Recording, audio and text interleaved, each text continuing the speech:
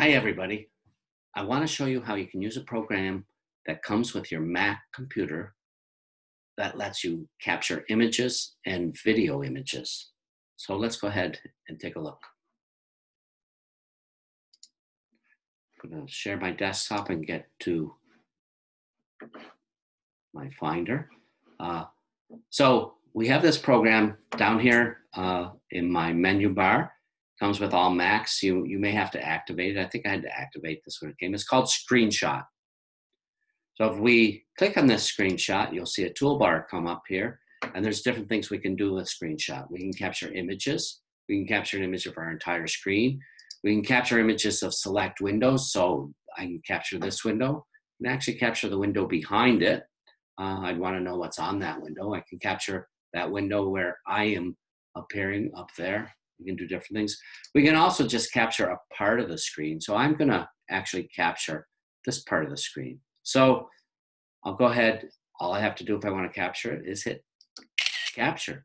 Capture, so you see it come up in the corner. I could click on that and look at it, but I'm going to wait and it's going to save it. And I'll tell you where it saved it, and I'll show you how you can figure that out. But it's right over here in Screenshot. So let's open it up. Save it as a PNG file, and there we go. There's the image that we saved. How did I know it was there? Let's start up the program again. Screenshot, here it comes. So there's a couple other things we can do. We can also record our entire screen, and this will just be a recording of the screen as we work. It'll show what's ever on the screen and whatever we're working on. It'll show your mouse, it'll show a PowerPoint file, it'll show your desktop, whatever you happen to be working on. You can also just record a selection of the screen you want if you're going to be doing some particular work somewhere. Most often we do the entire screen. Now, over here we have these options, and this tells you the different options that are there.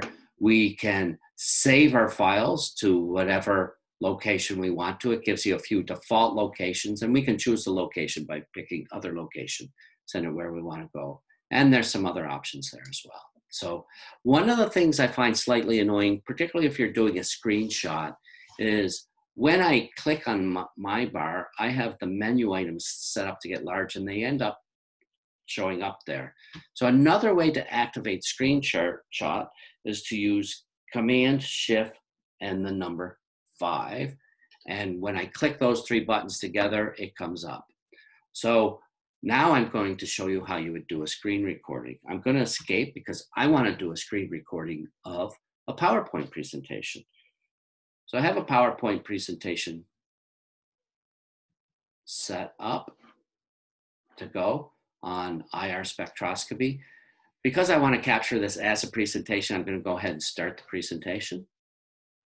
And then I'm going to hit Command Shift number 5 and get my menu bar up there. And I want to record the entire screen. I don't want just a particular part of it. I want to record the entire screen. So I just have to click on that. When I take my cursor and move it up, you see it turns into a little camera.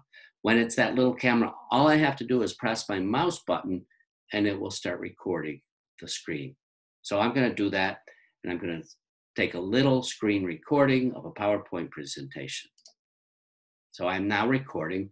One of the things you'll notice, this little picture up here, that little picture actually is a result of the recording software I'm using right now. So that wouldn't be there. It would just be your screen from your PowerPoint presentation. And we can go ahead and use the tools in PowerPoint. Perhaps we want to use the pen and we want to point something out in the image. For instance, I want to point out that this particular absorption in an IR spectrum is from a carbonyl compound. It's the CO stretch. We can go ahead and continue to do our PowerPoint presentation. We can switch slides. We can mark it up. I am using my mouse for this. Maybe you have something that you can do better drawings with. But there you go. So when I'm done recording, I have to either escape and get out of PowerPoint, or I can use Command Tab to get to another window. I'm going to escape. When I escape, it's just like escaping a lecture that you had given in PowerPoint. I don't want to keep my ink annotations, so I'm going to discard them. And now I can see up here, that little button, that's the button I have to press to stop the recording. Normally, as soon as I get out of PowerPoint, I come up here and stop it because I don't want all that bit at the end. So I stopped it, and you see it popped up here. That's the recording, but I ended up saving. I forget where I saved them, so all I have to do is go and screenshot and look, and I'm saving them on the desktop. So I can escape here, and I can go to the desktop.